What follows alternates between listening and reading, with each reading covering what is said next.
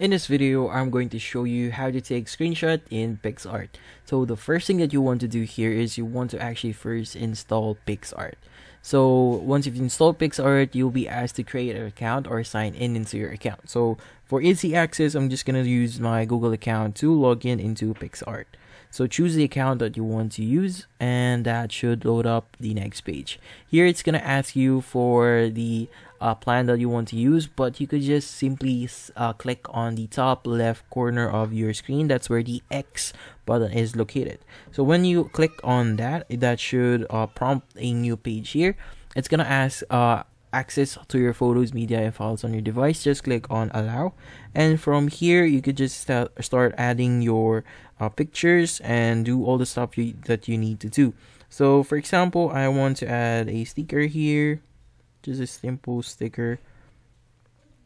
Then I want to choose this camera here.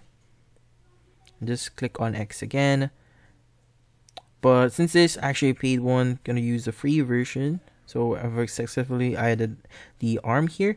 So what you want to do here is you want to just press on the reduce volume on your mobile device, at the same time at the turn off button of your device. So just click or hold on those both buttons, and that should take a photo of your Picsart. And yeah, hopefully this video was able to help you. Like and subscribe if you found this video helpful.